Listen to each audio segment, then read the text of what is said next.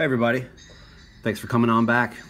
Action Figure Junkie back with you with another custom created action figure made from Marauder Task Force parts and accessories, as well as a few Hasbro goodies thrown in there.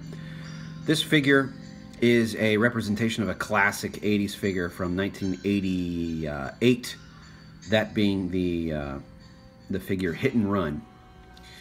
I really always liked Hit and Run. He had a very, very basic color scheme on a uniform, just green with black camo. Can't really go wrong with that. But he had his face painted, and he had a helmet with orange visors. So when you go to the Marauder Task Force website and you see that they don't have any green with black camo, what do? Well, you buy a green figure, and then you go to Michael's and you get some black paint for your ass, and you go to town. So I took the green figure, added some black splotches of camo, and boom, there you go. You've got Hit and Run. It was not a terribly hard figure to make. He was basically a fairly simple figure, but I really dug him. The head, however, that was a bit more difficult. I'm not that great at painting. I don't have a very steady hand. I will be the first to admit it.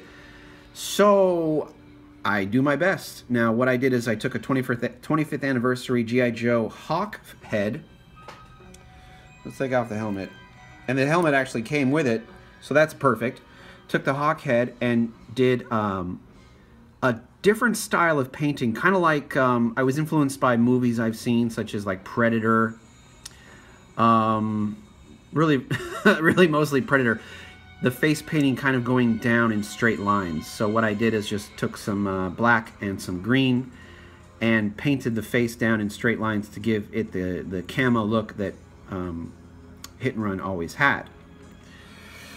It's getting held up by the bag. Now, Hit and Run came with a really cool big bag with a knife on the side of it and rope in it. I don't have that anymore, and I couldn't really find one on eBay, but I did happen to have this cool bag, so a bag's a bag. Hit and Run had a cool black harness and belt, so I gave him that with some grenades on the right side. Maybe it would help if you could see what I'm talking about as I'm talking about it. There you go. Pistol at his side, sidearm pistol. There's not really much going on with this figure. He's very kind of basic, but I really enjoy him. I enjoy him as much as I enjoyed my original Hit and Run back in the day, which, by the way, was a Thursday, if you're asking.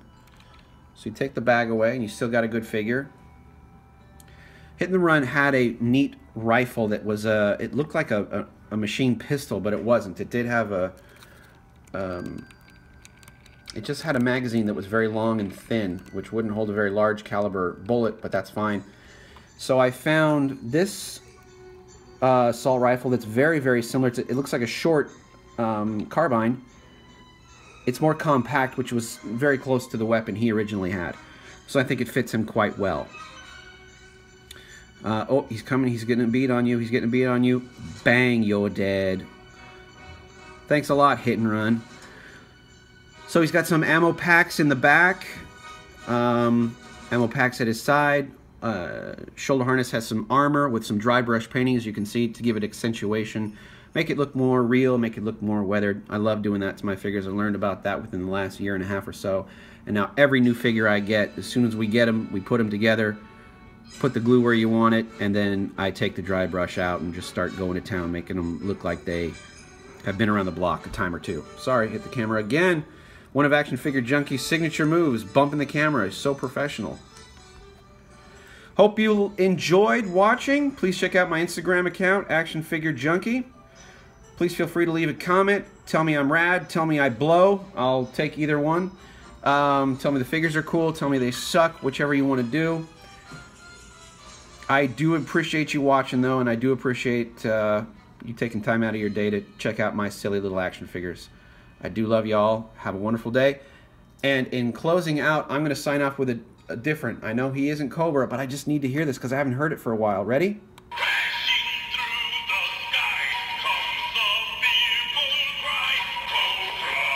Cobra! Cobra!